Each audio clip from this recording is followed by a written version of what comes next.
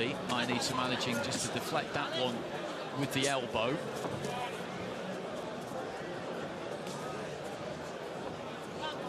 He seemed to put the disappointment of Tokyo behind him quite quickly.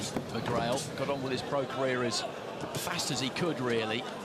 Pain of the first round, absolutely critical in that kind of contest, and he didn't manage to win it, McGrail. He then had to take it to Buddy, which was what he wanted, and the fight got away from him. It was not...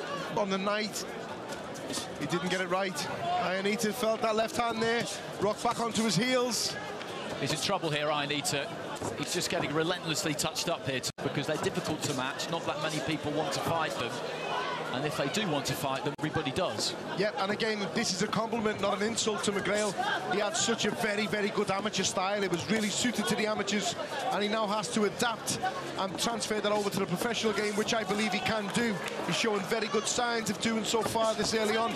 Good shot there. I don't think Ionita's going to want much of this. Go slightly limp there, Ionita, for a second, but he was working that upper body, managed to get himself out of a little bit of trouble. Right hand in. Nice right hook there from McGrail, and then switch the stance to get outside of Ionita. This type of side of things you've been working on. Try and set a few traps. Doing so far. Ionita just trying to lead off with the right hand. Left hand again into the body there from McGrail. He's invested in 4-6, as we said. He started with a 6-rounder.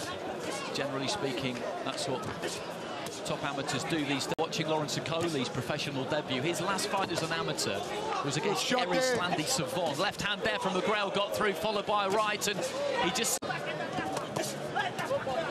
Good left hand again there, just turning around the target. This is classy stuff, and Ionita just doesn't know whether he's coming or going at the moment. The referee about to jump in here, I think, possibly. Yeah. Might hand him some damage too. I don't think we'll see any more. Doctors in the ring having a look at him. I think it's... I think it could be over. Between rounds, and the referee just brings proceedings to a halt at the end of the second. Into this with, particularly with your youngest brother Callum, he was a top-level international amateur, turned pro, just kept knocking people over, and he had to move fast because there was no point hanging around. There was just nothing to be gained by it. Yep, and you will be criticised by some for taking them type of fights, but you have to take them fights. The winner, now 3 from Liverpool, Peter McGrail.